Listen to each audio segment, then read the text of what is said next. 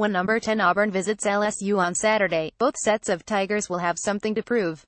After losing to number 2 Clemson and handling an otherwise relatively soft schedule, Auburn 51-30 aims to prove worthy of its ranking and should be taken seriously as an SEC and college football playoff contender. This game is the first of 3 straight SEC road games. After being routed by Mississippi State in its SEC opener and being stunned by Troy, LSU beat then 21 Florida on the road last week. Now a second consecutive victory against a ranked team would show that LSU 42-11 is an SEC contender despite the slow start.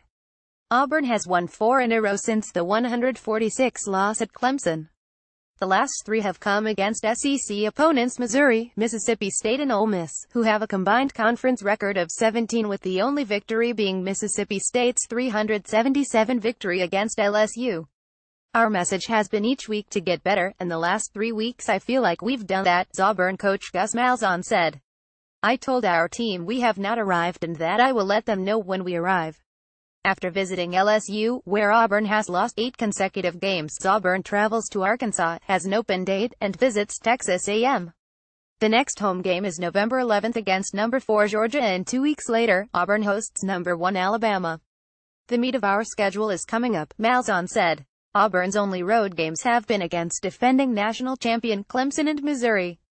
It's going to be a long stretch not playing at home, but we're ready for it, Auburn quarterback Jarrett Stidham told Elle.com. We're a very confident team right now. We're gelling at the right time, but we're not complacent.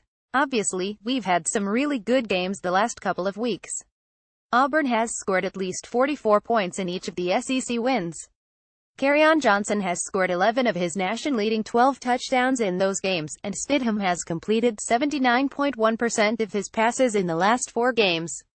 We knew we were underachieving the first couple of weeks, Johnson told Elle.com.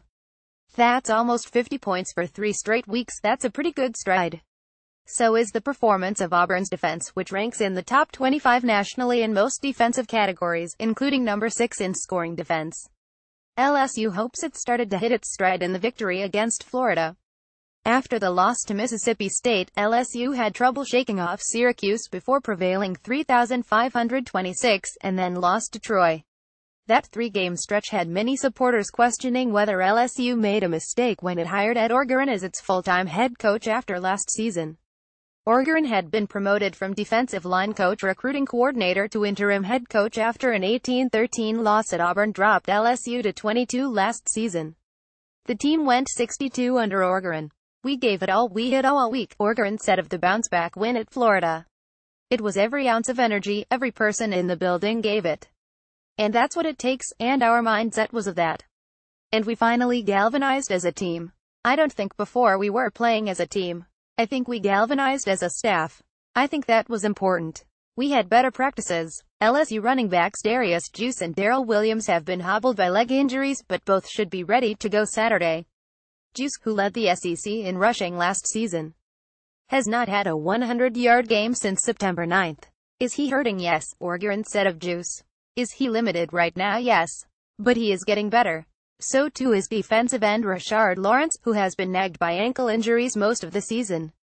Fellow end Frank Karen will make his season debut after being sidelined for an undisclosed reason.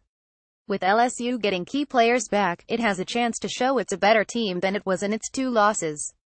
This game is also a chance for Auburn to show it's in the upper tier of teams in the SEC and the country.